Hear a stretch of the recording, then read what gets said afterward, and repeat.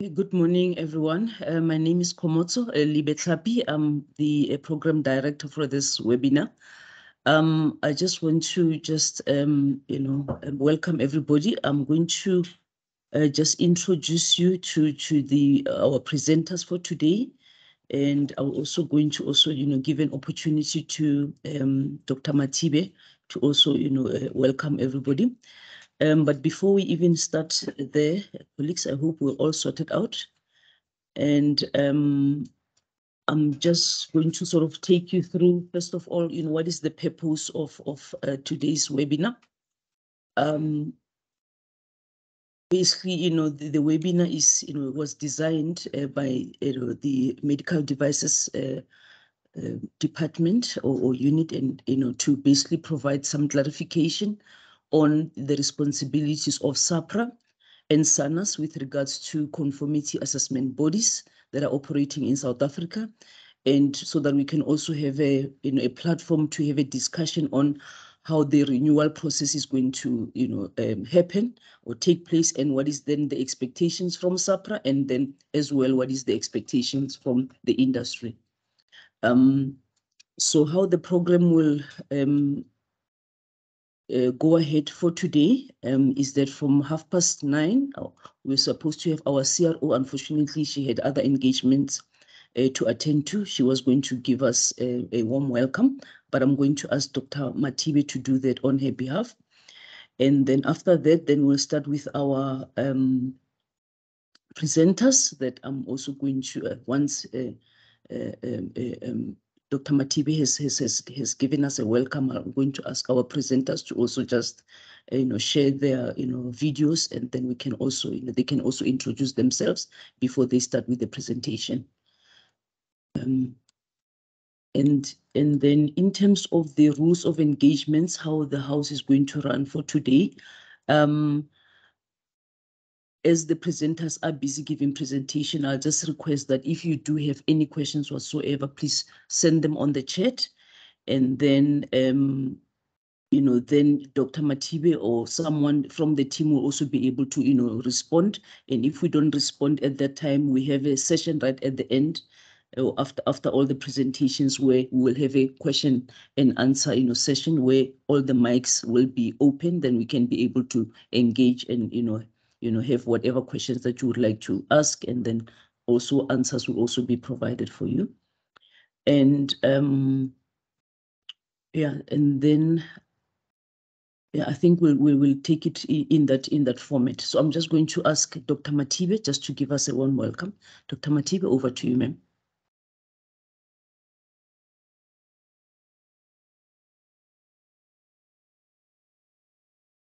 Okay. Good morning, everyone. Thank you very much, Komotso, for the introduction and also explaining the proceedings of the workshop, as well as explaining the intention of the workshop. So I just want to give a warm welcome to everyone. I know tomorrow it's a holiday, and thank you very much for your attendance. And we welcome everyone on this call, and we hope that this session will be able to assist in clarifying some of the queries that we have received, and that we are also clear in explaining the requirements from the regulator perspective. So I'd just like to welcome everyone, and we'll, as indicated by Komotso, we'll try and answer as much questions and clarify some of the issues that the industry might have. So the focus of this, as indicated, it's mainly on the renewals and also talking to conformity assessment bodies. So welcome, and thank you very much for attending the workshop. Thanks, Komotso.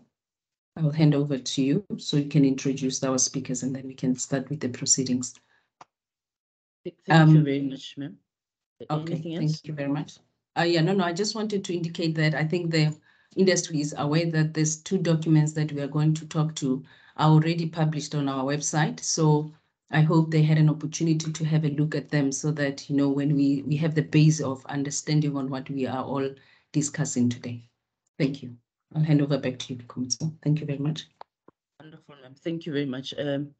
Please do note that, as Dr. Matibe has indicated, that the two documents have been published and they're on our website. So maybe if you haven't had time while we're in the webinar today or workshop, you can quickly just peep through our website and then just check and see maybe if you might still have questions or you need certain clarity.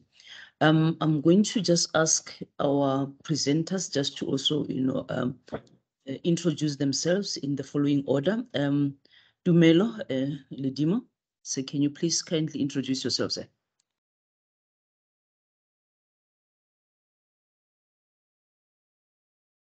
Good morning, colleagues. My name is Dumelo. I'm from South African National Accreditation System. I'll be making a presentation outlining the responsibilities of SANAS within the regulatory domain of framework that has been put forward by the South African Health Product Regulatory Authority. I'm responsible for the new program development at SANAS, which the medical device was one of those. I'm looking forward to have a fruitful engagement with you this morning. Thank you very much. Thank you very much, Dumelo. Lydia.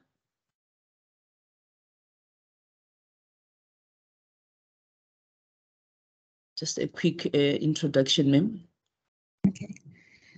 Morning, everyone. Thank you for your presence today. I'm Lydia Mutlogela, the Medical Device Manager, registration in particular. I'll be presenting on license renewals for establishments, medical device establishments. Thank you. Thank you very much. Kanyisile is also one of our presenters. Kanyisile, may you please just introduce yourself, ma'am? Good morning, everyone. I am Kanyisile Nkuku. I'm Medical Device Technical Officer at SAHPRA, and I will be presenting on SAHPRA's role and responsibility in terms of Conformity Assessment Bodies update. Thank you. Thank you very much. Thanks to all our presenters. I'm now going to give Dumelo an opportunity now to present or to give his presentation rather on Conformity Assessment Bodies, the updates so far. Dumelo, over to you, sir. Thank you, colleagues.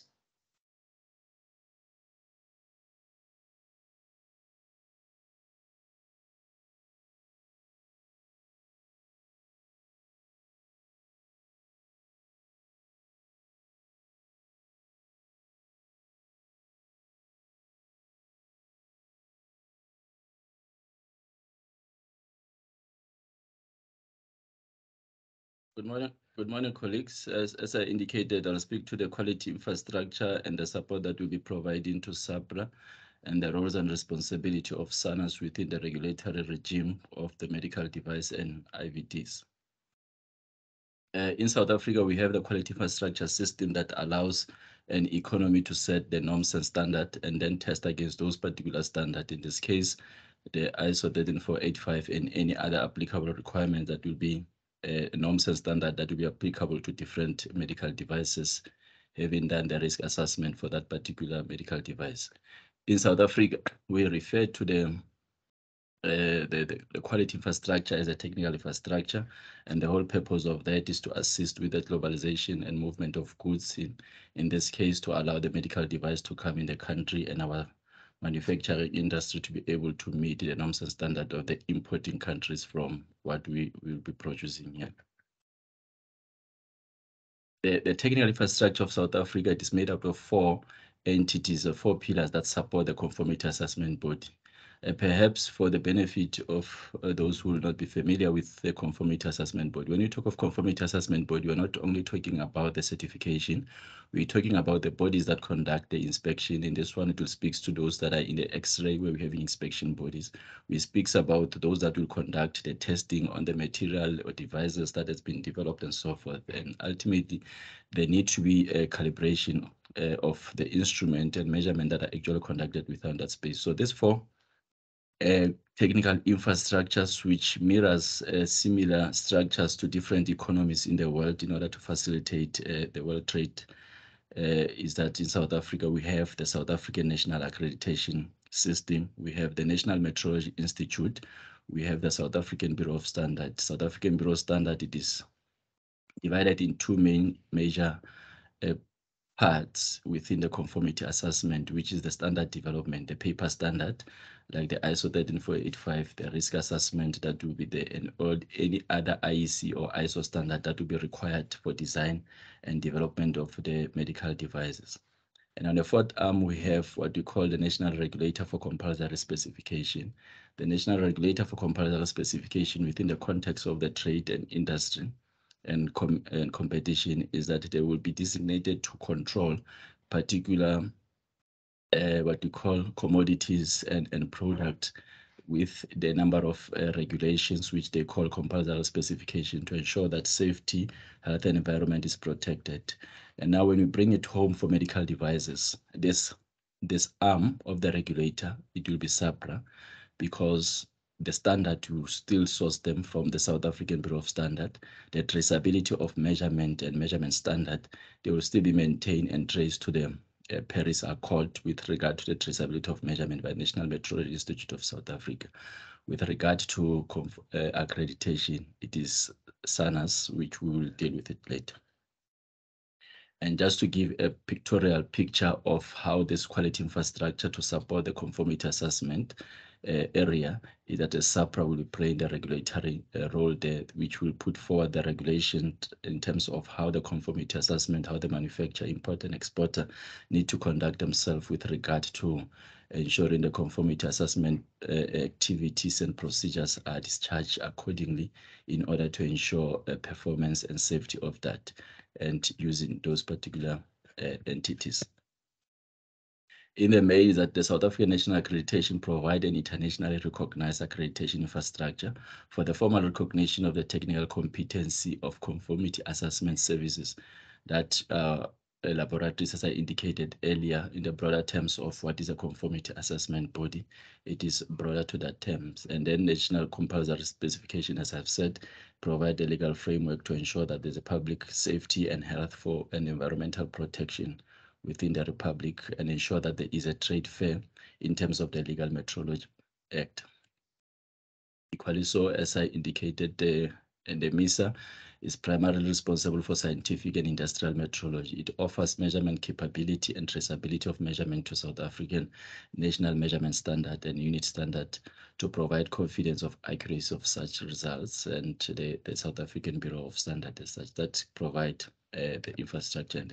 And all those four entities, I'm sorry if I'm rushing, I've got quite a lot of slides and there's area where we need to spend more time. That's where I will be much slower. And this one is just giving context in terms of our infrastructure and frame and how it works and what makes it to be.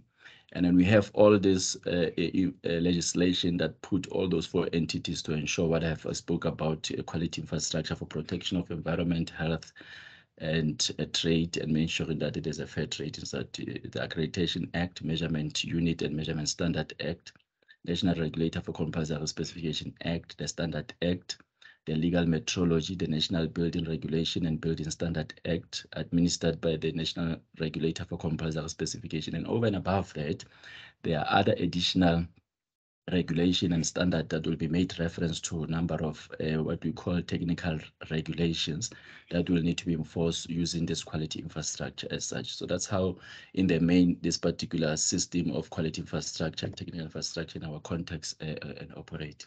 I think it suffices to at least give a picture, even though our act it is in 2006, that South African National Accreditation System has been in existence since 1974. At the time, it was only responsible for calibration laboratories, and from 1992 to 1996, it expanded the scope to include calibration and testing.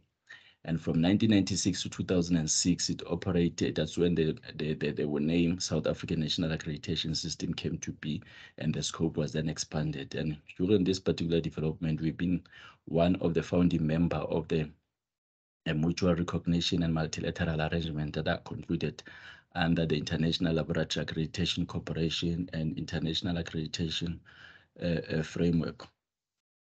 And from 1996, that's when the legislation came and gave powers to SANAS and that. And over and above that, within the African continent, we play a major role in developing the mutual recognition arrangement through the AFREP. We chair that, and we're hosting the secretariat function within the South African National Accreditation System to make sure that Africa also develop and have a structure that is equally so with the developed countries in order to allow facilitation of trade and movement of goods within different countries.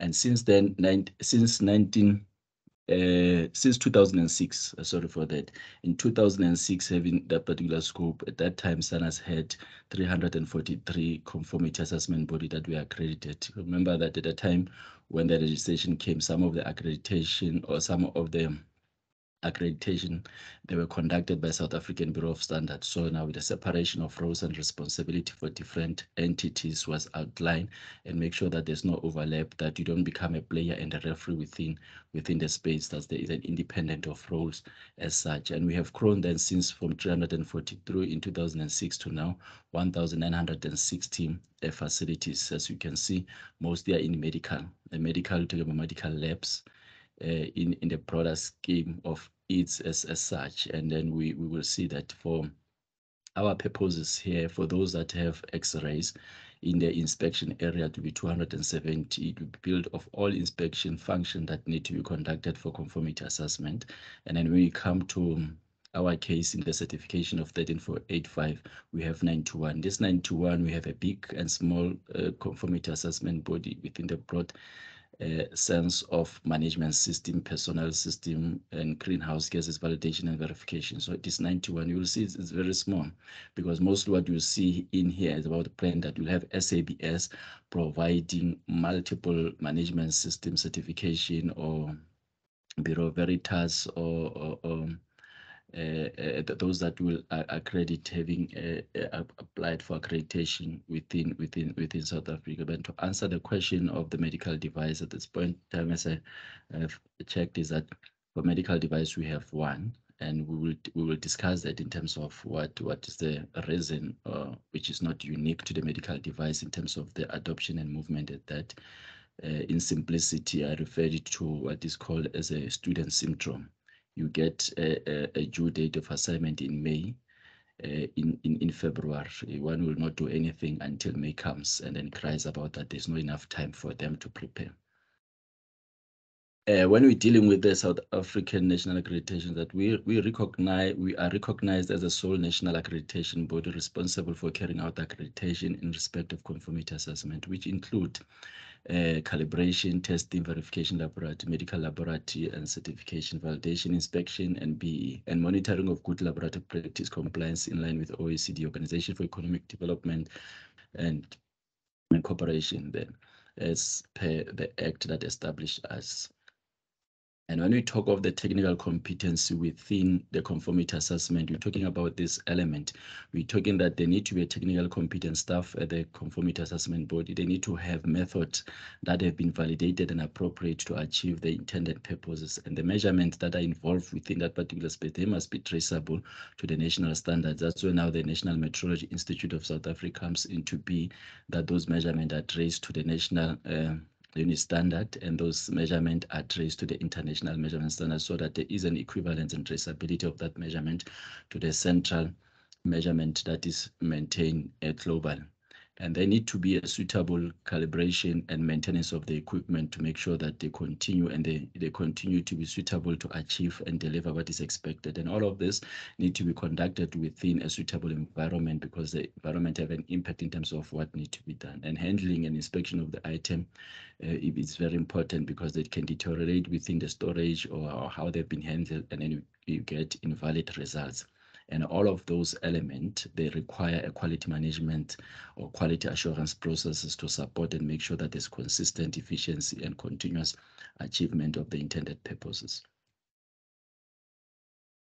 And this structure, which makes SANAS to be acceptable, is that we are compliant to the international criteria requirement laid down in the International Accreditation Forum, and that are also laid in the International Laboratory Accreditation Corporation and ISO 17021. And SANAS have a formal documented complaint procedures to deal with matters if there's a concern and issues. And what we do, it is constant with what is being done internationally and in benchmarking. So equally so, when we're running any program that is not yet within the mutual recognition or multilateral arrangement, is that when we have a peer evaluation every 4 years, those particular program in line with ISO 17002, and they also need to be reviewed and assessed in order to say that what we're doing, it is equivalent and accepted within the mutual recognition arrangement and multilateral arrangement. And this global system that I've been talking about in terms of the ILAC, International Laboratory Accreditation Corporation, this is how it works. We have the global one, which is the IAF and ILAC. And in the multiple region, we'll have the region that will run the monitoring and peer evaluation of these accreditation bodies and compare what they do there with other bodies, and all of them in terms of the a hierarchy of the pyramid is that in the base we'll have the regional one that all fits to the international accreditation body that will sit every year to map out the peer evaluation and monitoring to see the robustness and consistency of this mutual recognition and arrangement. And within the structure of the one that we're talking about, ISO 13485 in the medical device, we normally say there are level 5s within the multilateral arrangement under the IAF, where we have level 1 and level 2, which is sitting at the accreditation level, that first of all, that SANAS needs to implement the ISO 17011 and the mandatory document applicable to that. And then we apply to be recognized on level 2 and level 3, where we're dealing with the product certification, ISO 17065, and the management system. There's a new one, innovation management system that was been launched recently, I think this week. All in all, in case when you're talking about the management system, there are about 26 management system that can be think. But what I've highlighted here is those the key one that are known: the food safety management system 22,000, and the quality management system, environmental management system, and of course that brought us together here, the medical device and IVD as such, and the other what we call the subscope in terms of the verification and validation of greenhouse personnel certification. It suffices because this will build to the context of the Conformity Assessment Body or the organization that implement this, to say, why are we not just on the face value take the certification that comes from any other country without any administrative or processes that we need to consider in a country. Is that in the main, there are two types of the mutual recognition arrangement. And of course, even under the voluntary, they are about under the WTO, World Trade Organization, indicative list of the mutual recognition. There are about other 8 systems that is in the voluntary space. But in the broader terms is that we can refer to the voluntary and the statutory one. In the government-to-government one, it is where the Department of Trade and Industry will conclude the bilateral with any other countries. In this context, I just highlighted the bigger one, African Continental Free Trade, and the TFTA, Tripartite Free Trade Area, and EPA, Economic Partnership Agreement with the European Union, and then the BRICS. And then within those, government to government will conclude in terms of how they recognize each other and how movement of goods will be done. There's a number of negotiation, and in terms of the approval of that, which is robust in terms of the economic negotiations and so forth for conclusion of that. That is on government to government, and you say, and that when it operates, it might not need to recognize the IAF and ILAC. It is between the government to government or parties that are negotiating in terms of how the movement of goods, the acceptance of certificate and so forth will be recognized as such. And it is incumbent on the government to make sure that it works. So in that, you will find that the International Relation and Cooperation Department will also deal as part of that. I didn't include the SADC one and those. So those multiple government to government negotiations or agreement that conclude MOU that can be between bilateral or multilateral, depending on the structure of the MRA that is concluded. And then we have what you call the voluntary. The IAF and ILAC as it stands, it's in the voluntary space, but it assists and it can only support, it can also support, or it does support, depending on the structure and legislative framework of a country in how it incorporates that particular requirement. For an example, in the European Union, they do not take the IAF and ILAC at the face value and then they accept it. There is a guide and a legislation which include a lot of English in terms of how they deal with this. And perhaps I will touch base on it when we dwell into much based on the World Health Organization recommendation framework. But in the main, voluntary recognition of mutual recognition agreement is regulate in in a regulatory space. It is done through legislative provision for sector to sector and for commodity to commodity, meaning that having the voluntary, it does not cover everything. Need to be specific to the sector and specific to the product that we deal with. It is very important to understand this because it's going to deal with a number of concern and questions that we've been receiving from SAHPRA and for SANAS in terms of how these things get managed. So with regard to the conformity assessment, in the main, we have what we call, I apologize, the picture seemed not to be good quality then, but in the main is that the conformity assessment, there's this idea of functional approach. The functional approach talks to four main issues where you're talking about the selection, determination, surveillance, and reviewing. And then when we deal with the selection, in the selection, we're talking about the identification of product, process, and service management system, personnel, organization that must demonstrate its fulfillment of the specified requirements, meaning here, the medical device, the organization management system, the process that are involved there, how do they fulfill the specified requirement? The specified requirement can be taken from the technical regulation or the regulation and the standard applicable for that particular product, that object of conformity in our context being a medical device and IVD, that the conformation to what extent that need to fulfill that. And the second part is in determination. Determination is now where the conformity assessment activities take place, where we evaluate, there is an evaluation of the specified characteristics, being it quality, safety, performance, and efficacy of object of assessment. Medical object of assessment, back of your head, can remain the medical device, and examination of the specification, drawing, and so forth. That's a determination in order for us to determine that particular device meets the stated regulation and requirement. And lastly, is that what has been acquired through the determination must be reviewed and an attestation must be given. This is where we'll issue a statement of conformity that yes, based on the selection and based on the determination conducted on this, we then review those results and give that yes, this particular object of conformity, a medical device, comply with the stated requirement. The last element becomes the responsibility of the regulator, where now the product is in a market and the product need to continue to comply, and there need to be market surveillance that will be determined on how in the marketplace those products that has been placed there, how do they fulfill those particular requirements. Am I still good on time? I can slow down now.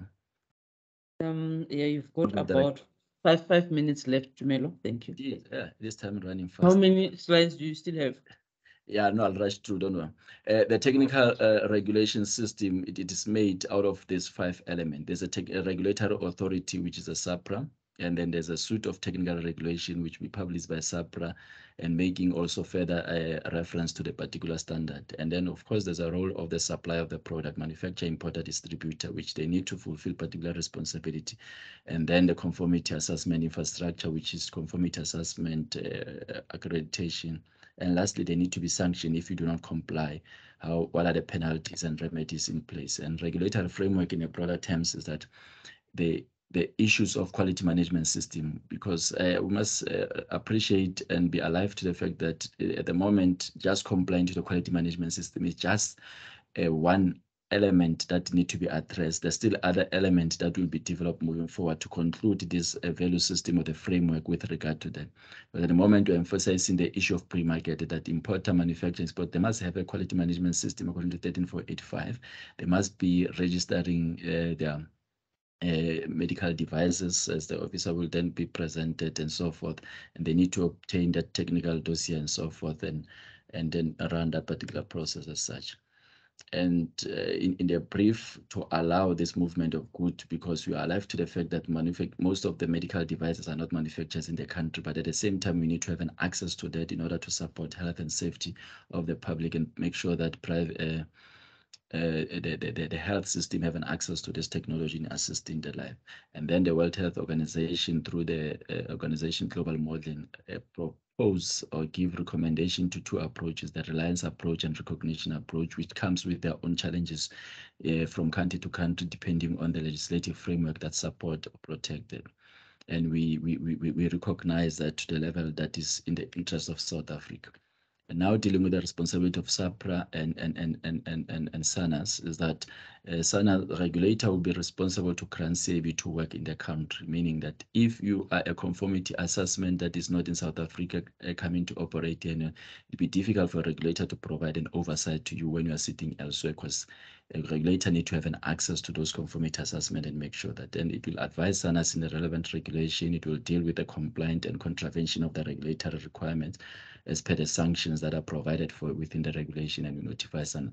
And the role of SANAS would be accrediting a conformity assessment body based on their technical competency and participate in the regulatory workshop similar to this one and deal with the accreditation related transgression and notify the regulator of any changes that conformity assessment body accreditation status, and then maintain the database of such.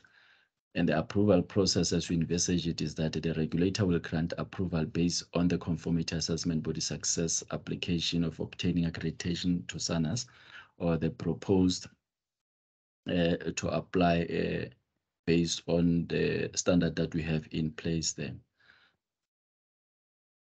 And within that particular system, we do have a complaint and appeal system. All the investigation and dispute that will arise from contravention of regulation will be the responsibility of the regulator. And all investigation and dispute arising from contravention of the accreditation requirement will be the responsibility of SANAS in accordance with the P12 handling of complaints. And where investigation and dispute overlaps in terms of function, regulator and SANAS, both parties will cooperate and resolve that matter based on the MOU that is under revision at this point in time. And I want to pass this one in the interest of time. And when you're talking about the conformity assessment, well, the regulatory authority retain the full responsibility placed upon them by the law. The regulatory authority will designate a CAB. What we envisage is that if you are a conformity assessment body that is in South Africa, been accredited by South African National Accreditation System, you will go to the South African Health Product Regulator with that, and then we will then be designated to conduct conformity assessment on behalf of the SAHPRA for quality management system as that. And if you are a foreign conformity assessment bodies, you will still go to SANAS. SANAS will verify you and recognize that in order for us to support and continue with a mutual recognition and multilateral arrangement that is concluded under the International Accreditation Forum. And accreditation, it is used to monitor and as a monitoring and control mechanism in this case. And although the CAB may perform some evaluation function, the final decision and enforcement power remains at all time with the regulator, because ultimately it is a regulator that is responsible for this sector. And for manufacturers, conformity by manufacturers, the quality, safety, and performance of the medical devices are determined by the systematic control applied by the manufacturer to its design, development, testing, and manufacture and distribution over the medical device life cycle. And the manufacturer will implement the systematic control through the quality management system. IAF, a mandatory document, reiterated that the maintenance and evaluation of the legal compliance is the responsibility of the medical device. I want to repeat that. The International Accreditation Forum mandatory document reiterated that the maintenance and evaluation of the legal compliance, it is the responsibility of the medical device manufacturer. So this means that you having been certified to ISO 13485, you do not abdicate your responsibility in maintaining and evaluating the legal compliance at that. It remains at all times the responsibility of the medical device and manufacturer. The CAB, it is responsible for verifying that the manufacturer has evaluated the statutory and regulatory compliance, and that appropriate action has been taken for the non-compliance. So those are very key important that at all time we need to be alive to. And then SAHPRA current regulations since have been implementing that requirement. And in that structure on the IAF mandatory document is that there are these, because as I said, there are about, I think now just a guesstimate is that there are about 28 management system, and ISO 17021, it is drafted or written in a generic manner to cover all management system. And then each and every management system will have specific issues. And to deal with the specific issues, then IAF found it appropriate to then develop an additional requirement which state as a mandatory document for both an accreditation body and conformity assessment body. And for us to operate this medical from the accreditation perspective is that when we have a peer evaluation, we will also over and above ISO 17021 need to show cause on how we fulfill the IAF mandatory document 8 that give additional requirement over and above that 79. Equally so on the conformity assessment body, there's an MD9 that give additional requirements specific to the medical device that need to be fulfilled and need to be evaluated as such. And those will be the annexures and scope on that. And thank you. I'm sorry for rushing, but you'll have my detail if there's any question that we won't be able to address today in here. I'm always available on my email that will be shared as such. Thank you very much, Program Director and colleagues. Thank you so much, Tumelo, for a really wonderful presentation, and as well for unpacking all these functions and responsibilities and roles that are done by SANAS, and as well, as well reiterating as well the responsibilities of SAHPRA and even the the responsibilities of the manufacturers themselves. So really, thank you very much. And the colleagues have also asked if now they can have access to your presentation. Will you be able to share that with us?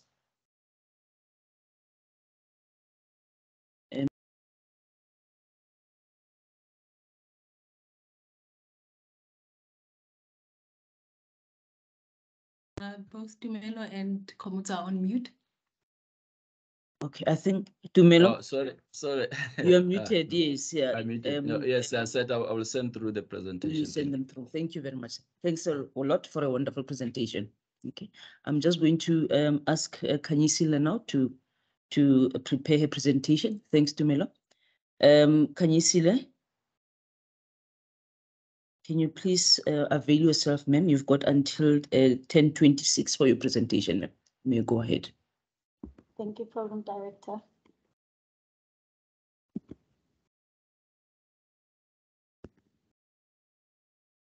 Okay, is my presentation visible? Yes, ma'am, you can see it. Thank you. My presentation will be shorter than Tumelo's, and this is an update from SAHPRA's view in terms of conformity assessment bodies, and it's an extension to the documents that have already been published on our website. I'll first give a brief responsibility of SAHPRA and who SAHPRA is. SAHPRA's mandate is outlined in the Medicines and Related Substances Act, which is Act 101 of 1965 as amended, and also includes the Hazardous Substance Act 15 of 1973, and it is both in accordance with Section 2B of the Medicines and Related Substances Act in relation to the functions of the authority. And the responsibility is to ensure compliance with existing legislation. Every organization which holds a medical device establishment license is required to have a formal quality management system in place. When SAHPRA started licensing establishments, we did give a grace period for establishments where they were not required to have an ISO certificate in place when they were submitting. The ISO responsibility is that the medical device regulations have been revised, and they were published for comment in August of 2021, where it's currently being reviewed. They have not yet been implemented, but the revised medical device regulations have identified that the certification to the quality standard will be the ISO 13485 for medical devices. And this is in terms of requirements for regulatory purposes which will be required for a new medical device establishment, for renewal of a medical device establishment, and also for an amendment to a medical device establishment, and also any associated records. This is also, we need to ensure that it is certified by an independent conformity assessment body, which has been in turn accredited by SANAS, recognized by SAHPRA as being compliant to the South African legislation and regulations for the medical devices as published by SAHPRA. The role of SAHPRA will be ensuring that in terms of effective, efficient, and ethical standards, that we ensure assessment in terms of safety, quality, and performance of medical devices. This also relates to now in terms of the establishment.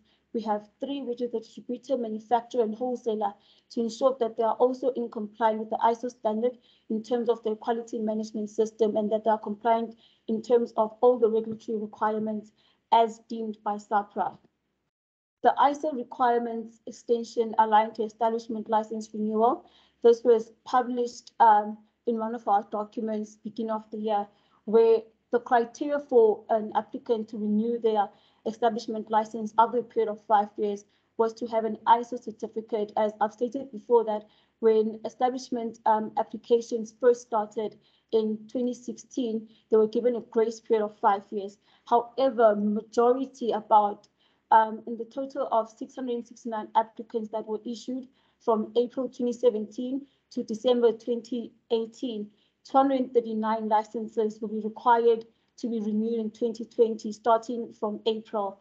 And currently in place, there's only one local conformity assessment body in the country, which has been approved by SAHPRA. And also most applicants are dependent on international conformity assessment bodies to certify them against the ISO 13485. With all this said, we have given an extension of 3 years, and there are documents that have been published on our website that have given more detail and context in terms of why we have given this extension. The first important document is MD32, which is the ISO 13485 Conformity Assessment Body communication, which gives a guide on the functions of SAHPRA, on the requirements for conformity assessment bodies, on also the appeal process that will be done by any disputes from medical device establishment licensees, as well as conformity assessment body. We have also published a conformity assessment body requirements recognition SAHPRA checklist. In this checklist, the conformity assessment body needs to indicate that the declaration of conformity for conformity assessment body has been provided. The declaration provides a declaration that they will be in accordance to the regulations of South Africa as published by SAHPRA. It also goes on to ensure that their scope is within the certificate that they have been provided, and also they need to also provide proof that they have been certified.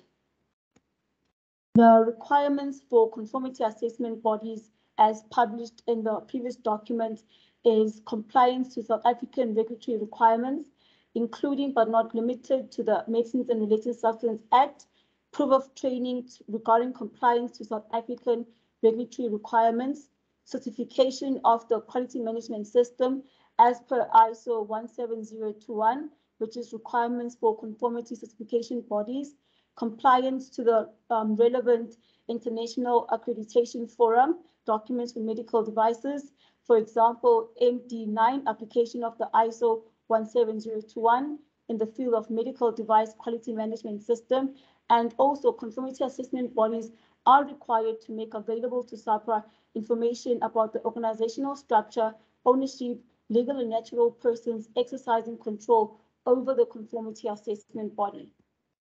The way forward is that SAHPRA has currently extended the ISO 13485 certificate requirement extension to all establishments that have been licensed by SAHPRA.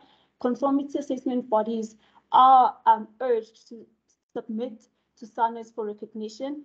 Once SANAS approves the conformity assessment bodies to conduct audits, the conformity assessment body will audit and issue a certificate to the relevant manufacturer distributor, who will then submit their license application for establishment with the certificate to SAHPRA, which then SAHPRA will issue their certificate for establishment.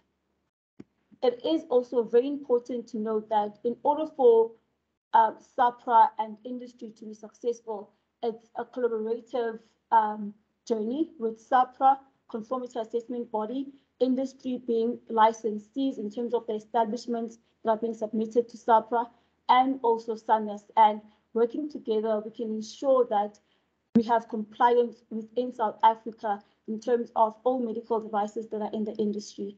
Thank you very much.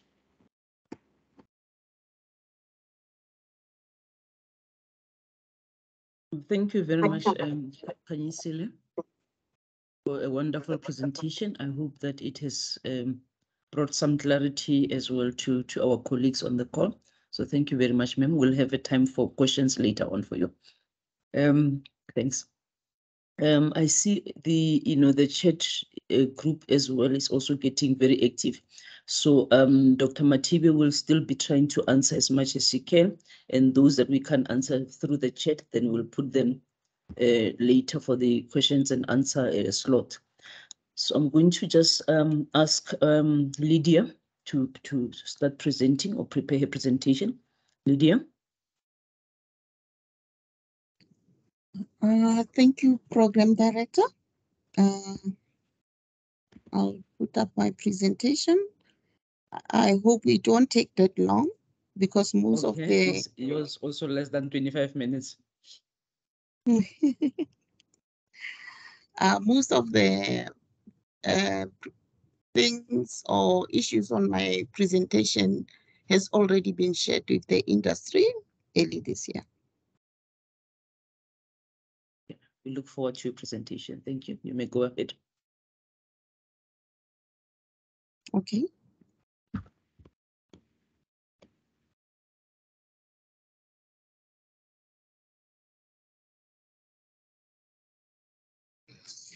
Can everybody see my screen? I hope so. Yes, we can. Thanks, ma'am. Thank you.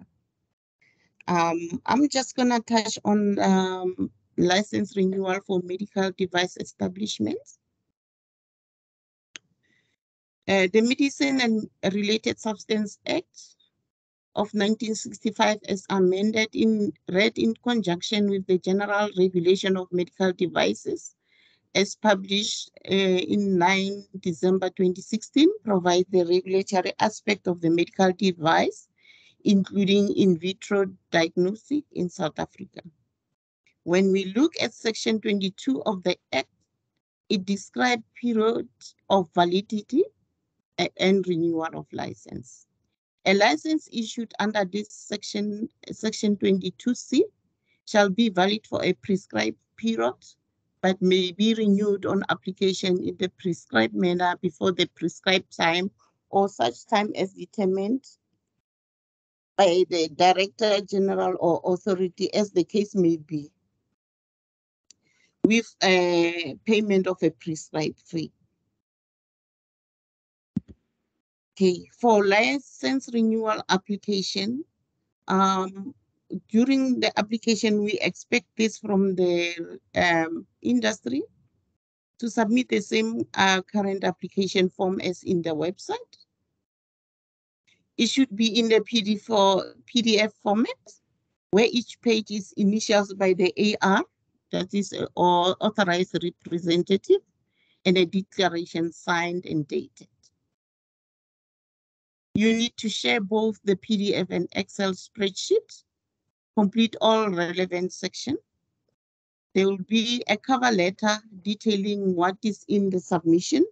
The cover letter should also be signed by the AR. For manufacturers and distributors, we need a quality manual. For a wholesaler, a site master file will suffice, although a quality manual will be also accepted for the wholesaler if they do have it.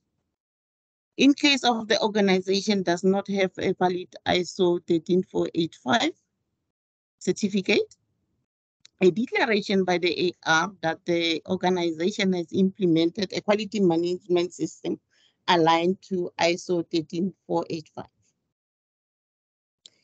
Confirmation that later on, as Kanyisile has outlined, that there is an extension of not later than the 1st of April 2025.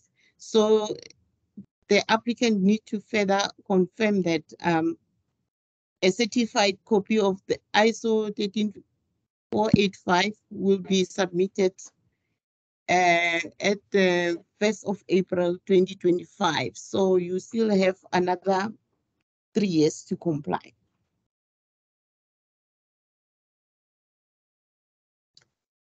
And then what is required also furthermore, we need the CV of the authorized representative, copy of the current SAHPRA medical device establishment license that you were issued before, proof of payment of annual license retention fees for the year 2020, 2021, and 2022, depending when did you get your license, your establishment license. Proof of payment of the prescribed license renewal fee as gazetted in the current gazette. Any other supporting document relevant to the application. The license renewal must be submitted at least 90 days prior to the license expiry date. I think early this year, we did indicate that there is a grace period for those licenses that were already expired 90 days. And depending on the date that we publish communication to the industry about license renewal. Submit the application to the authority using the following contact details. This is very important so that your application is not lost. mdadmin@sahpra.org.za. This is an email that will provide you with, make sure that everybody, your application is not lost. Everybody in the department is able to access it and review it. Large submissions can be submitted via a secure electronic document transfer, depending on what document transfer do you have. On your email address to this email address as described above, you need to state that this is an application for establishment license renewal, and where XX means you will write your company name. So it's very important that your heading for on your email address is correct so that it can go to the right people for review. So I'm gonna start talking about the screening and the review of the license application. Administrative screening. They will verify the following documents are there in your application. The renewal cover letter signed by the AR, as I previously explained. The correct license application form in an Excel format and PDF format, where the PDF format will be initialed by the AR. The declaration on the application form as signed by the AR. The CV of the AR again. The quality manual or the site master file, as the case may be. As I've already outlined, the quality manual is required for the manufacturer and the distributor, and the wholesaler can submit site master file, but if the wholesaler does have the quality manual, that will be an advantage to them. They don't have to submit the site master file, they can only submit the quality manual. Copy of an old or previously issued license should be attached. And then the administrative screener will also check if you have paid your retention fees. If an amendment is added to the application, the regulator will request the applicant to resubmit the renewal without an amendment, and the initial application is automatically rejected. If there are any deficiency, a query letter will be shared with the applicant with a timeline to address the query. Once the admin screener is admin screening is satisfactory, the applicant will receive an acknowledgement letter. Then the application is referred to for technical review.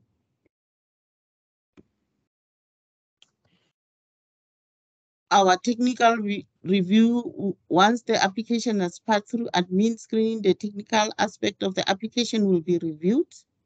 Still the same way, if during technical review is discovered that there is an amendment added, the application will be automatically rejected and will request a resubmission without an amendment. Any technical query will be shared with the applicant with a timeline to respond. Once the technical aspect of the application is completed, the application will be tabled at the next internal meeting for approval. License will then be processed and a notification letter will be shared with the applicant with the prescribed fee for issuing the license. Once the prescribed fee is paid by the applicant, your license will be, a renewed license will be issued to you, and the current existing license will become invalid. When we look at timeline, the processing of medical device establishment license renewal is approximately 6 to 8 weeks, provided there are no queries in between. If everything is correctly submitted and evaluation, there are no further queries, 6 to 8 weeks is the maximum time for you to receive your license. Submission of all required document is important to ensure that you minimize delay on review of the applications. Deficiency noted by the authority need to be addressed within 5 working days, but it will be written on the query letter or the deficiency letter that is sent to you. If we look at the process mapping, we receive your application of renewal. It goes into admin screening. No query, you get a acknowledgement letter. If there is a query, you respond within the timeline that is given to you. You will be allowed to give 2 attempts for your queries, to address the queries. If the queries are not addressed appropriately after 2 attempts, then your application will be rejected. This is to avoid backlog. Application, once you have acknowledgement letter, it goes to technical for review. And then if everything is okay, it gets tabled at the meeting for approval. Then you get your renewed license. However, if there are any queries during technical, you'll also be given 2 attempts to address the query. And if you are not able to, we're going to reject your application. Then you can start again, reapply and go through this process. It is important to note that if you don't understand anything, you are allowed to call rather than having to and fro and ending up losing out because you have done 2 attempts. And it's imperative to respond to the queries within the prescribed timelines. I think that's all from my side. Thank you.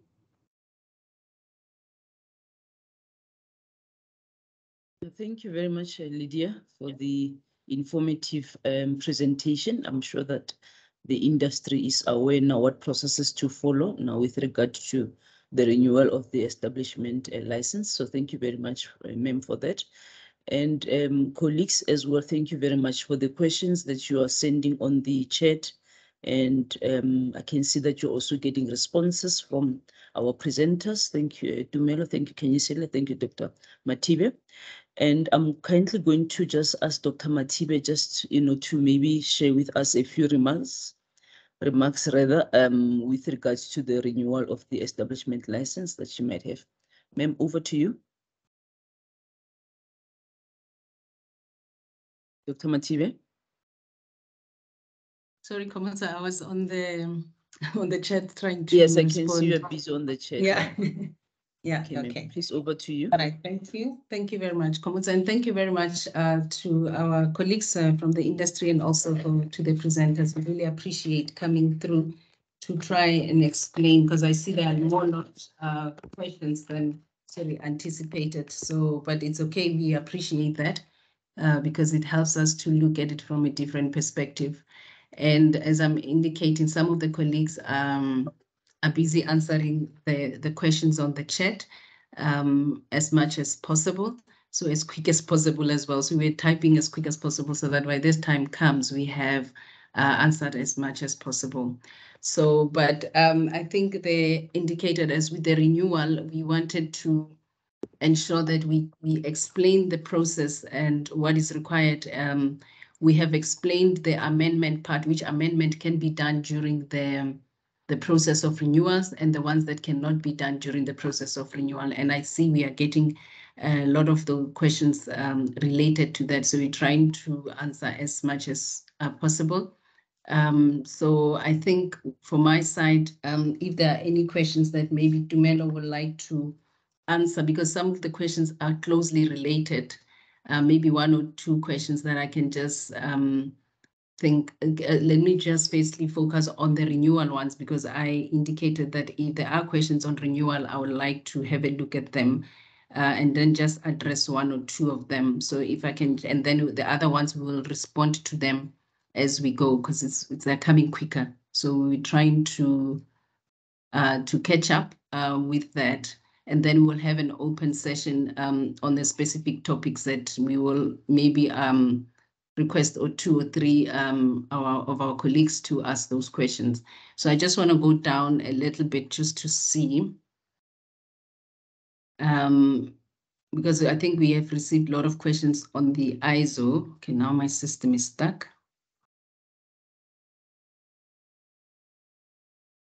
Yeah, I think I've answered the one of the existing amendment, and Kanyisile has answered that one. So I think, Komotso, maybe I can hand back to you, because we're really trying to answer a lot of things. So I thought maybe I can clarify some other things, but it seems as if it's one and has been responded to. So I'll hand over back to you so we don't cause confusion. Yeah, thank you very much, ma'am. I think the way that then we can do this is that now we can open the call then, open the lines then for questions and answers. I'm just going to ask Ntokozo just to enable, the people on the call, just to also be able to raise their hands and then ask questions. Then we can take it from there. Then, yeah, I think we will do that. Okay. Yeah, thank you, Tumelo. I think. Okay, I think you have outlined. I was just saying perhaps we can just open the line and take 5 questions and we'll respond to the questions. I'm trying to respond on the side, but more or less related as such. Thank you. Thank you very much, Tumelo. I think, yeah, as Tumelo suggested, colleagues, let's have 5 questions at the first, and then maybe how we can do this. Let's first, give let's ask Tumelo questions, then, based on his presentations or any questions that you might have for SANAS, I will give an opportunity that we can ask 5 questions. The lines are open now. Thank you, Ntokozo. And then please raise your hand, then I will be able to call you. And, so I'll only give an opportunity just for 5 questions, colleagues. If we don't manage, please, we can still send them on the chat.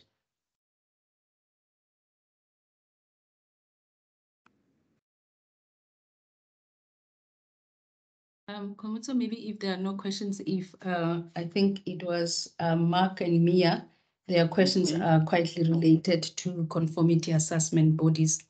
Maybe I can just phrase that question, and before maybe Frangelina can come in, I just want to see their question, because as I'm saying, we're trying to respond. I'm not too sure if Tumelo has responded to that one. It was at 10:08. Because I was also noting the time. Can you share that with us? Yeah, so the question that comes from, I'll just combine them.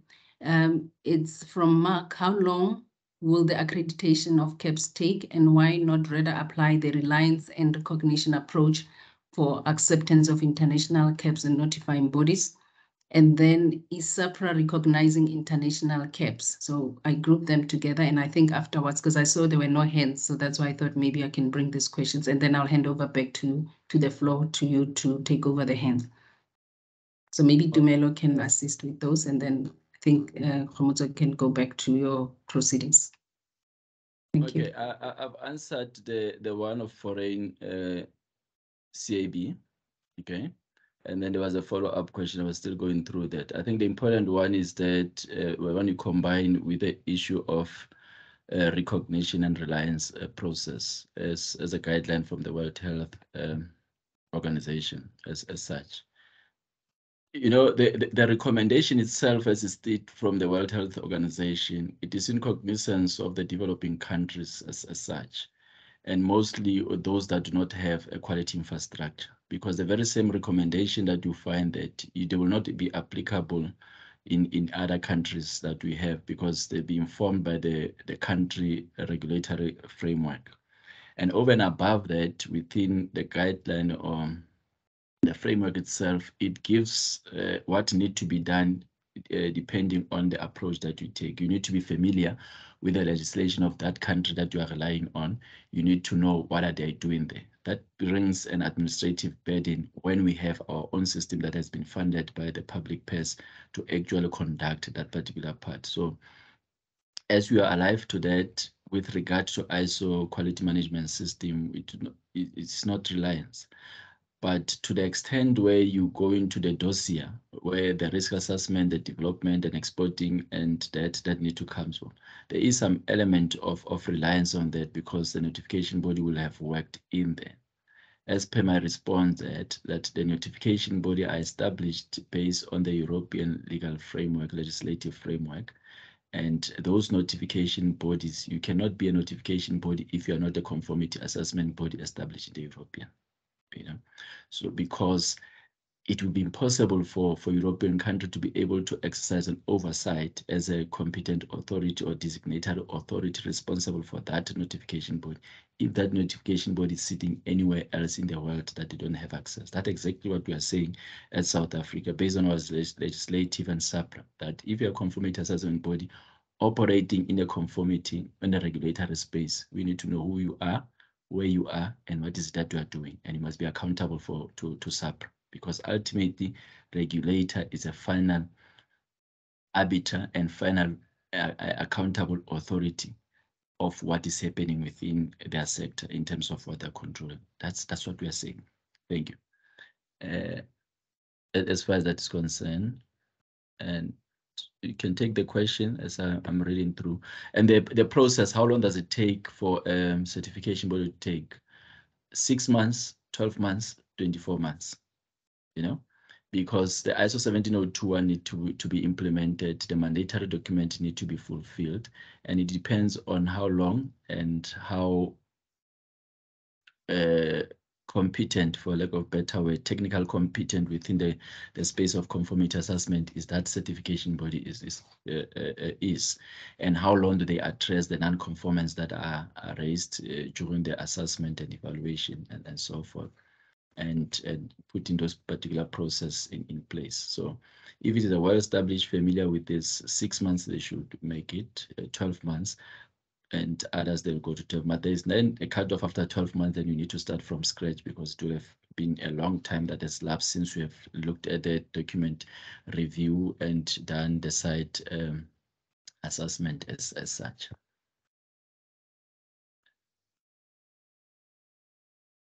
I've answered the acceptance of the foreign certification. I've answered reliance and that. And there's a question again on, I don't know, I'm sorry if I'll be jumping, because there's quite a lot of question, I think, directed to me. There's also a point of supplier declaration of conformity, okay? The supplier declaration of conformity, it is based on the risk assessment approach that need to be determined. And when we're determining on it, to determine the risk, normally you'll allow the self-declaration on the lower risk category product, where you rely on what manufacturers tells that the product is safe, its performance, so forth, and that. But that particular system, once again, it does not suffice for South Africa. Why? when you look at the South African legislation in terms of the product safety, you know, our product safety legislation regime, it is not as robust as the European one. That's number one. Number two, self-declaration relies on an effective market surveillance, that the regulatory authority, competent authority have the structures in place to make sure that they implement a robust market surveillance where they'll be able to identify a product that does not fulfill the quality requirement. So that's number two, that does not assist us with second self-declaration. Second, it require a strong product recall laws that must be within the regulation and within the laws of the country. That create another problem for us as South Africa in terms of a legislative framework. And secondly, there need to be strong, substantial penalties, sanctions that will be able to be sanctioned on those that provide misleading declaration as far as that is concerned. And fourthly or fifthly is that there need to be a customer education. The level of education in the country and access to the information and all those kind of things, the impact on the self-declaration. So we cannot cherry pick systems that are established in the well-developed countries and we want to adopt them as such without understanding our conditions here in the country. If now you go to Switzerland and you're using the tram or using the bus, the assumption is that you have paid. The card that you are using to tap, it has money and you go in. No one is checking your card. But you cannot go and adopt that system of public transport and come and implement in South Africa. It's not going to work because we need to ensure that you have paid and then you must be paid before you use the service. So we are alive to such level of development and so forth. And lastly, the appropriate regulatory environment and the speed with which the administrative justice will take place. Our court are busy with corruptions, are busy with political parties fighting, not administering the enforcement of the legislation. So now if you find a particular manufacturer having put a misleading declaration based on the self-declaration, how are you going to enforce that particular product? How are you going to retract and recall such product from the market on the self-declaration? That created a problem within the South African legislation and at our level of development as far as those aspirations are concerned. Therefore, we're not in support of the self-declaration. The declaration, it is based on the commitment that the manufacturer, importer take full responsibility of the product that they put in place. So when in the case that we have an adverse event, that we're able to take them account to the court as low as they will take as far as that's concerned. We can recall a number of cases that to deal with the customer safety and product safety that are in the court that are not being. A simple one is cirrhosis. No one has been accountable for what has happened there. So that declaration will create a further problem for us as such. So to prevent that, we don't allow that, or we don't recommend to take that approach. I hope I did not. Yeah. You can assist me with other questions. Thank you, Dumelo. I think there was a question from Frangelina. Angelina, you had your hand raised at some stage. I think Dumelo covered all the questions that I had. Thanks. That you had. Wonderful. Thanks, ma'am. Dr. Dimakatso, any further questions for Dumelo before we release it? I think there is a to me there is this one asked by Caroline Scott. It's a very important point to me. It touches me, the startups, you know. Okay. The conformity assessment, I will not come here and say it is not expensive. It is very expensive and it is not helpful for the small medium enterprise, in particular the startups, because one need to do everything. And I've been advocating this within the DTI, within the organization, that there need to be some mechanism where the small medium enterprises, depend on their revenue and turnover, how they can be assisted with this. The Small Enterprise Development Agency, SEDA, run a number of things to assist based on the sectors that they focus on.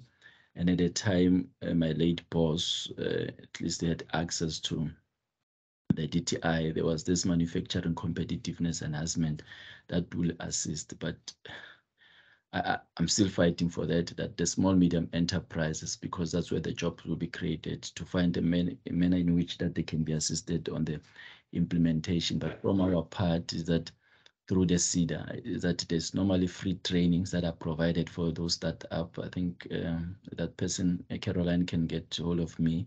I'll then give a contact of an individual at Small Enterprise Development to see what can then be done as far as assisting with the conformity assessment issues for the startups. Thank you, Dumelo. Much appreciated. I think if there are no further questions for Dumelo, I'm going to now give the platform for questions to Kanyisile and Lydia. Any hands or questions for Kanyisile based on her presentation?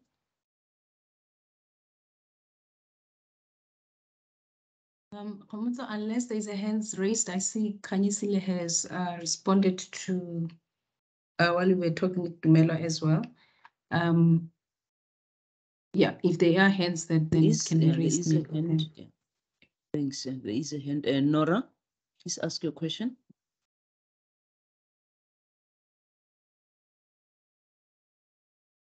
Can you hear me? Yes, we can hear you now, Nora. Go Okay, ahead, this question is actually for Lydia. is it for Lydia? We wanted to know with regards to the renewal fees, usually SAHPRA will issue out invoices and then we'll pay the invoices, but we haven't received invoices for this year yet. Can we make the payments and just provide proof of payments for the renewals? Yes. Actually, retention, sorry. Yeah, sorry, Nora, you saying for the retention fees or for the renewal? Maybe let me get, because you mentioned retention. Retention, sorry. So you haven't received, okay, so you haven't received any invoices.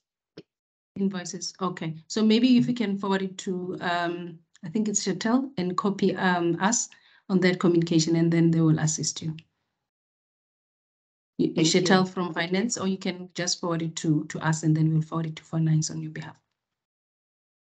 Okay, thank you. Thank you very much.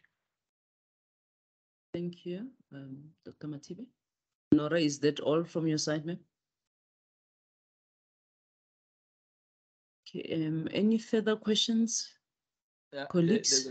There's a question from Maureen. I don't understand the question talking about the testing and all that. It says that as a quality manager, I can approve contract testing laboratory myself for critical quantification test of IVD, and I do that the same with distributors who work for me. And the distributors are regulated independently by SAHPRA, but not laboratories. What is the reason? I think maybe now my understanding. Yeah, okay. Yeah, maybe let me clarify. I've answered the query. So yes, because the question is that she's accrediting or reviewing the labs that they are using in the organization. So I've indicated that your ISO 13485 will cover that, because when they are doing ISO 13485, they look at your service providers, and it's your responsibility as an organization to ensure that the extension of your supply chain is also covered. And that is covered under ISO 13485 as a requirement. So what they were saying is that if I'm an organization and I want to use Lab X, that Lab X, why is SAHPRA not auditing it?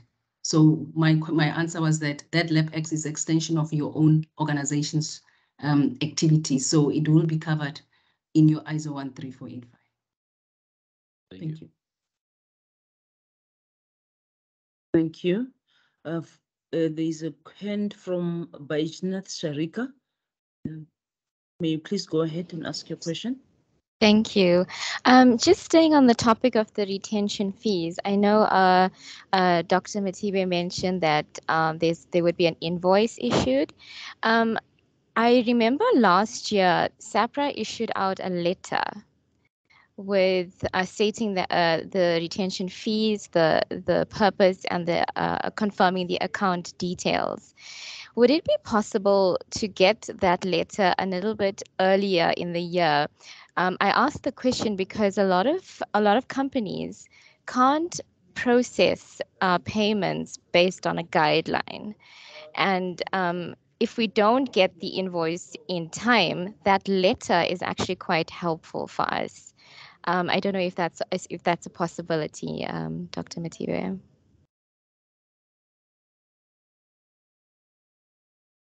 Thank you, Okay, Shani. I think it's on the website, but I'll confirm it. Yes, we'll do that.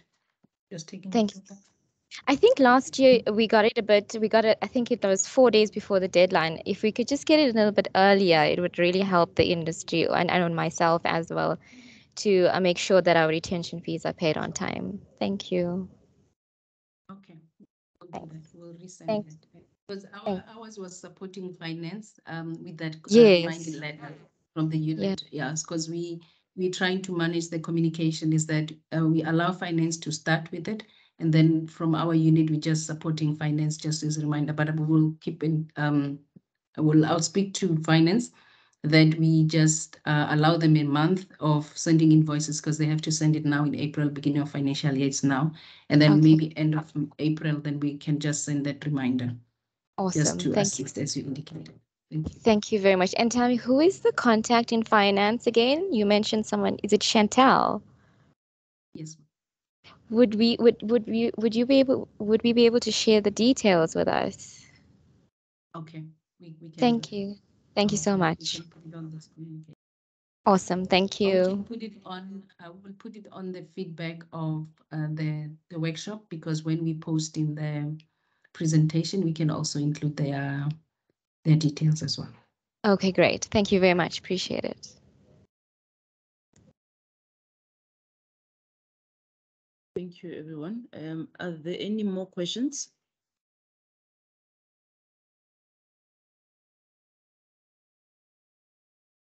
Okay, Dr. Mativi, any maybe closing remarks? I think that maybe it looks like the colleagues are covered or they've posted as many questions on the chat as possible. Maybe we can prepare a closure remarks a bit before. Okay, I think there's somebody's got a hand up. Just a second. Yes. Is it Herman or Hartman? It's Fleur Hartman, yes. Could I please just ask a question which I typed and it doesn't seem, I don't know, you don't seem to be seeing it. Okay. I need to know, say it for us. I have, my concern is about wholesale distributors and what the plan is ahead with the wholesale distributors, because at present they are licensed in compliance with GDP or your good wholesale distribution regulations, guidelines. I trust you're not going to expect them to comply with ISO 13485 because I believe it will have a devastating effect on the distribution of medical devices in South Africa. You know that they even distribute injections which are sterile and measurable. So, I mean, those are not the only, but there are certain medical devices that are distributed by wholesalers themselves.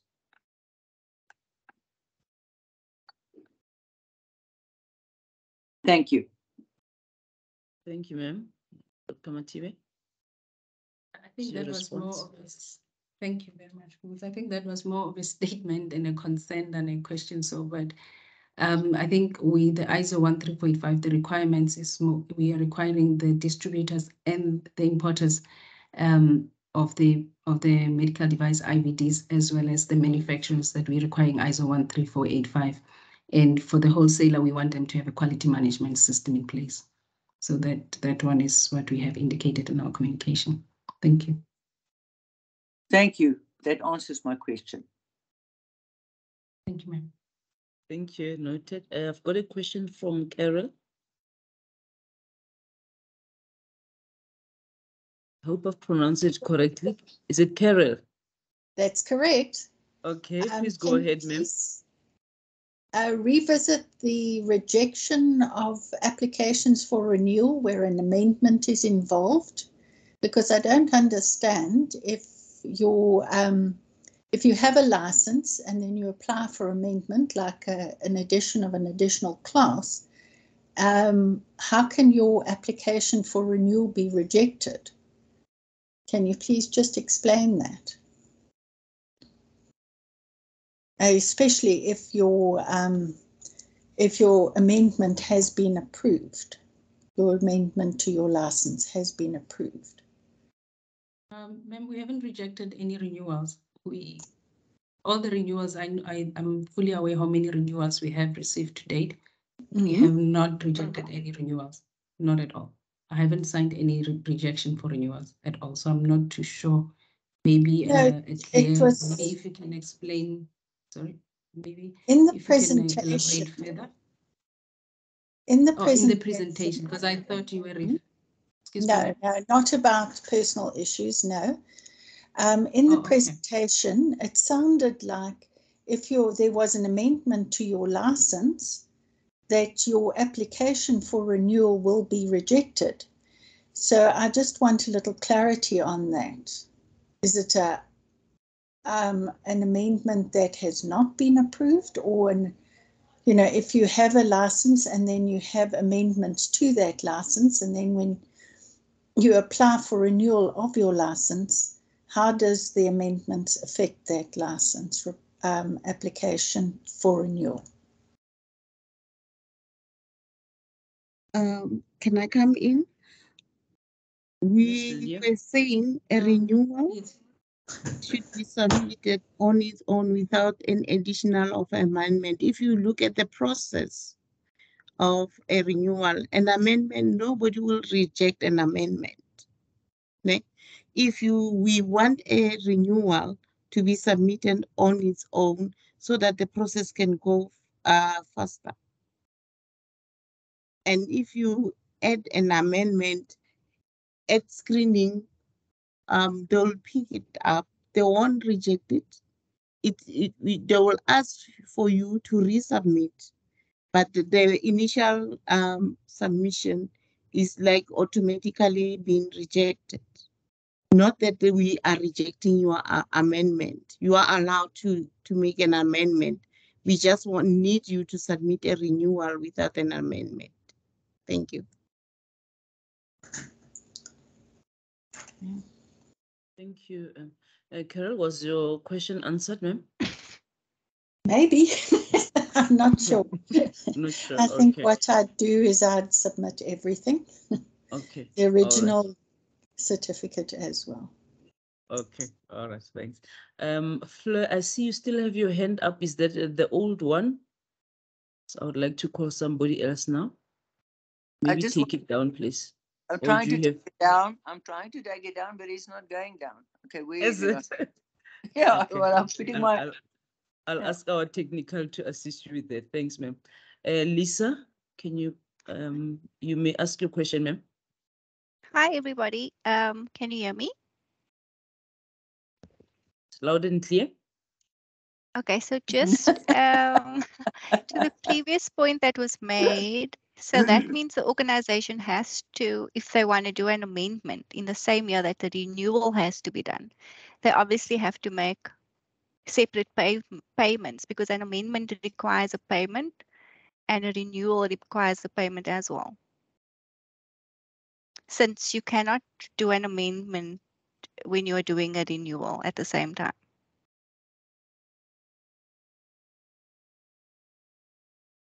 Thanks, Lisa, for your question. Lydia, you want to take that?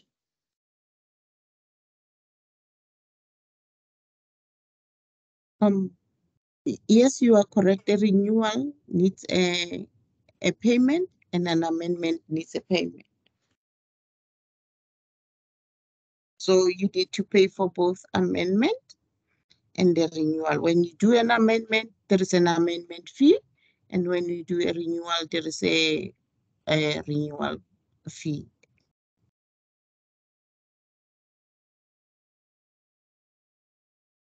Thank you. I hope you got your answer there, Lisa. Thank you very much. Colleagues, any further questions? Any other comments? Malcolm, then followed by Hanley. Malcolm? Hi there.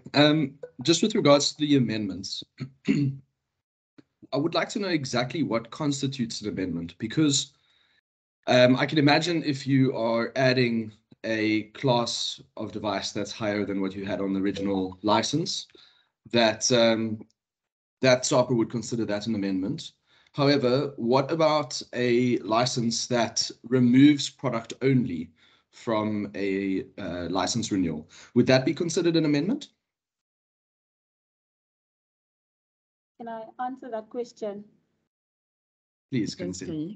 Okay, so an amendment will be whereby you are changing a license, the details of the license holder, you are changing an AR, you are changing your personnel, be it the person responsible for manufacture, import and export, the person responsible for quality control, or you are removing a class whereby you previously had class C on your previous license and now you no longer want that class C on your license, or if you are adding a class that you were previously not licensed for, whereby you are licensed for only class B and C, and now you've added products that are class D.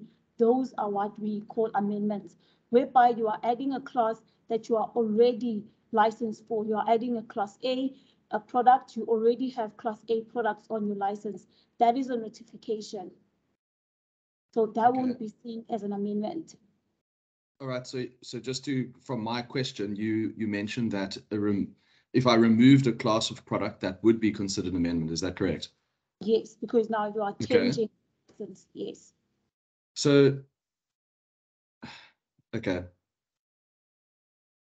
that's clear. I think question 3.7a in the questions and answers document for license renewal isn't incredibly clear with regards to that.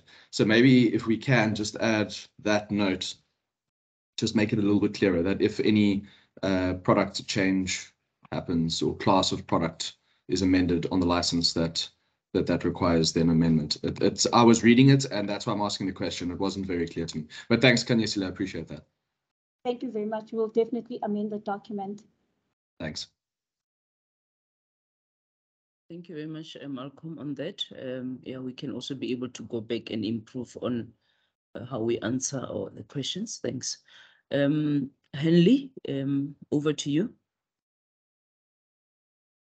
I just wanted to know if you do an amendment, do you still pay retention fees? Does an amendment replace a retention fee or not? I will also come into this one. Henley, no, it doesn't. Because remember, retention fee is with regards to the original issue date of your license, and that's what it looks at. It doesn't look at the amendment date. Thank you. Can I just ask, what about a renewal? Who's talking now? Is there another question except Hanley? Or Lisa, is that you? Yeah, Okay. it's me Please again. go ahead. I just wanted to know, with regards to the renewal, if you're doing a renewal, do you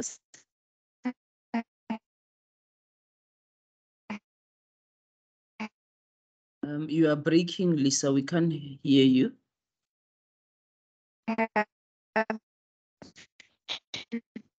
Pay your retention. The previous question was regards to an amendment, if whether you need to pay for renewal of a license, an amendment. Okay. Yeah, your line is terrible. We hear you partially, then you break away again. Can you maybe try to type your question?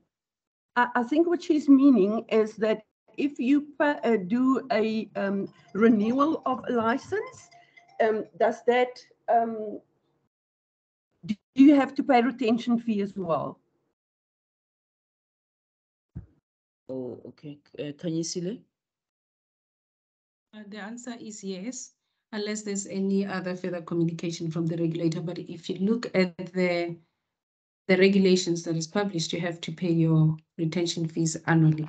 So at the current moment, if I can put it, we are also discussing this with finance, but at the current moment, what is published still remains. So we are currently discussing with finance and legal on the part of renewals and retention fee. But at the moment, yes, you pay. And if there's any change to what is published, then it will be communicated to the industry. And yeah, any any outcome based on that will be acted upon accordingly. Thanks. But at the moment, yes. Thank you. Thank you. Makaso. Hanley, I hope, and Lisa, I hope you answered. Any further questions from your side, Hanley? Otherwise, maybe please drop your hand. Thank you. Colleagues, any further questions? I would just like to give Dr. Matibe just an opportunity to close this meeting. Oh, okay. Before that, Alice? Alice, then Leanne. Alice, go Hello, ahead can and you ask hear your me? question. Yes, Hi. yes. So to get it, with regards to the last question, so we will be paying an amendment fee, a retention fee, as well as a renewal fee. Yes. If you're doing an amendment, when you're doing a renewal, yes. So it will be the amendment fee, and then the renewal will be the license fee as well as a retention fee. Yes.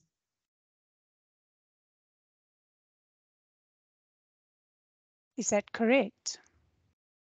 Yes. Dr. Matibe, I did not hear your answer there. Oh, was I on mute? Oh, okay, I apologize. No, for you're that. just soft. We could not. It's like you've moved away from your mic. Oh, okay, I apologize for that. The answer is yes. Okay. Can you hear me? Oh, okay. Yes, Yeah, thank we can you. hear you now. Thank Yeah, you. thanks. Thank you. Thank you very much. Thanks, Alice. Leanne? Question while we're talking about fees, each time we do an amendment and also for renewal, we also have to pay an additional fee for the certificate. So if we're going to do an amendment, say in September and then a renewal in October, do we have to pay that 3,900 for the certificate both times? Because we don't really need both certificates within such a short time frame. Nkateko, may you please mute? You are disturbing the call. Nkateko, thank you very much. Leanne, sorry about that. We could not hear you because we were just getting echoes. Can you please just repeat your question, ma'am? Yes, sorry about that. I said, just while we're talking about fees, my question was that if we doing a renewal, and then straight afterwards an amendment, and then straight afterwards, a month or so afterwards, we're doing a renewal. Do we have to pay that 3,900 for the certificate for the amendment and then a month later for the renewal, or can we just wait to get one certificate after the renewal? Thanks for the question. Yes. The question is yes, because the activities would have been done for the amendment, and then we release your license because we would have completed it and send it to the CEO to sign your amendment.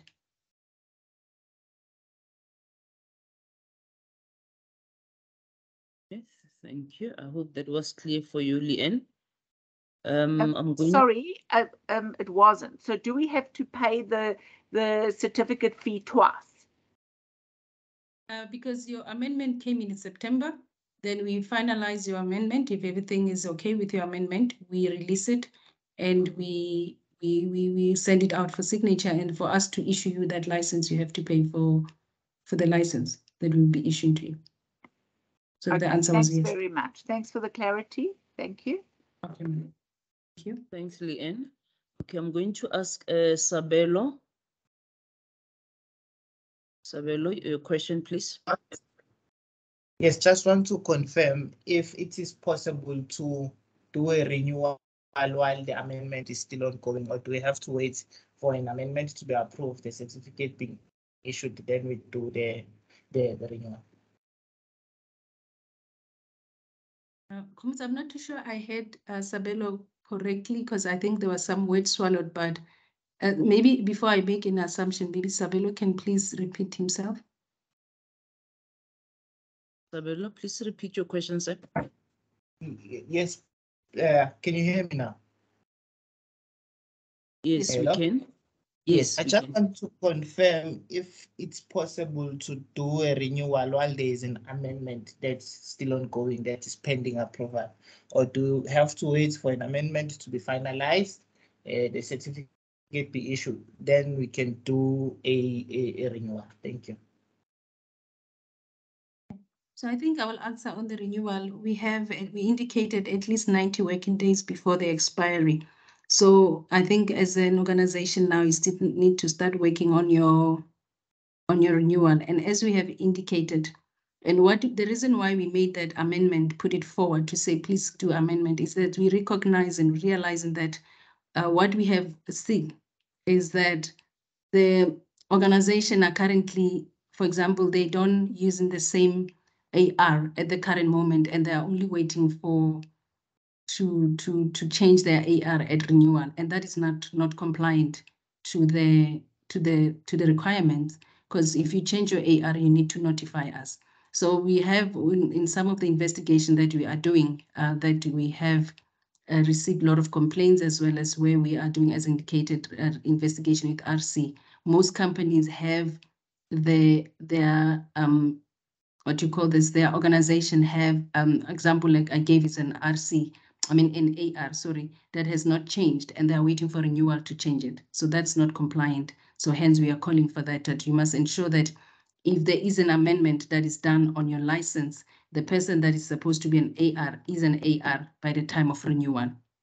So you cannot run without an AR for the time period, and when it's time for renewal, you only change then. So that's the reason we say you have to make sure that your license is as the current situation that is in your business. If you're changing your AR on the day that you want to do a renewal, it has to, we'll ask you questions on that to confirm that all this time the same AR was not the person that you changed. So let me put it that way. But we are trying to avoid that companies are running with changes that are not sent through to us because they want to ensure that they do renewal. They are currently bringing product. We have one case where the product is brought in the country, but it's not in their listing.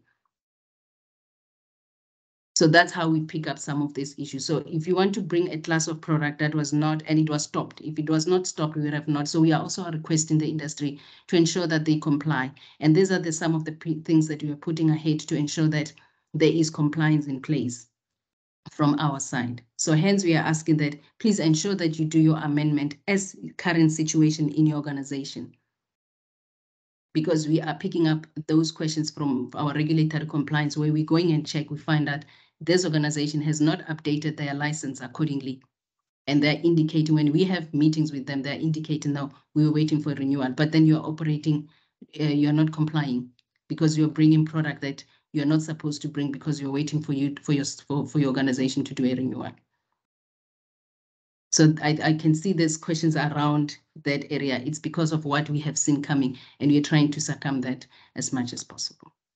And as I indicated, we have a room to come and talk. We negotiate, we not negotiate, we communicate, and we establish why didn't you do your amendment prior. But our current state is that you have to do your amendment. You cannot use your renewal to do your amendment, because how are you operating without an AR? How are you bringing the product into the country that you don't have a class 4 on your license? Thank you. Thank you. Thank you, Sabelo, I hope you answered, sir. Are you covered, Sabelo? Yes, thank you so much. Yes, covered. Okay, you're welcome. Mark, can you please just share your question with us as well? Thank you. I want to just rephrase a question that was asked earlier because I'm not sure that we got the correct answer. Does a license holder have to pay a renewal fee and a retention fee in the same year?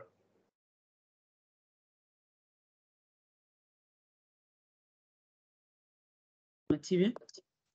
Yeah, I think maybe Mark, I've indicated that we are currently internally discussing this with our finance and legal, but we have to comply to the current regulation as it stands. So the answer is yes, it has to be paid. And based on our discussion, if internally we view it or the team views differently, then that will be communicated. So I don't want to preempt and say, if this happen, this will happen, if this will happen. So it has to be paid as per regulations now, annual retention fees, and then the renewal will be paid. And if there is something different, then that will be communicated, as I stated. And we are currently discussing that between legal and finance. And it's not only the medical device unit, it's all other unit within, and all the health product related. Thank you. Thank you. Thank you, Dr. Matibe. Thanks, Mark, for the question. I've got Tara on the line as well. Tara, see, you've got your hand up. You may go ahead and ask your question. Hi there, guys. I would just like to confirm there's a question in the chat regarding to wholesalers. Do or do they not require the ISO 13.5 certification? I think I have responded in one of the answers. We indicated they have to have a quality system in place, whether it's GWP or ISO 9000, but they must have a quality management system to be able to manage the product for the wholesalers. Cool. So not 13.5 specifically. Yes, ma'am. Yes, ma'am. I hope I'm audible, because I'm not too sure if Tara could hear me. Did you hear Yes, the you answer? are. Thank you. Okay. Okay. Colleagues, I'm just going to take the last two questions so that we can close the meeting. Any further questions? Okay. Dr. Matibe, over to you, just, to give us a closing remark and so that we can finish off for today. Thanks, ma'am. Over to you. Thank you very much. Firstly, I would like to thank our colleagues from SANAS. Tumelo, thank you very much for making time to support us on this so that we are able to communicate to the applicant regarding the requirements. Really appreciate that taking time. And thanks to my colleagues, Kanyisi and Lydia, as well as yourself, Komoto, for managing the process for us. Really appreciate it. And I would like to further thank the industry, the applicant I would say industry because it's not everyone who's an applicant on the call, to say thank you very much, guys, for engaging and also attending this. And we really appreciate all the questions, because what we will do is we go back, and especially the ones that are on the chat and the recording, we'll go back and have a look at our systems and try and improve on the processes that we have put in place to ensure that there's compliance from our applicant. I'm receiving a lot of children, so it's kind of disturbing me. Let me put my phone, because when the messages are coming up also coming on my phone. So I just want to say thank you, guys, and we are receiving all these questions and comments openly, so to ensure that we improve on our processes as a regulator, and also relook at our processes and go back and look at our guidelines, look back at our regulations, as well as look at the Act. But at the end of the day, we have to ensure that we comply to the Act, we comply to our legislative framework, we comply to our regulations. But in a sense, thank you very much for your input, your feedback, and your questions that has been asked and on the various platforms, whether live questions that were asked directly as well as on the chat.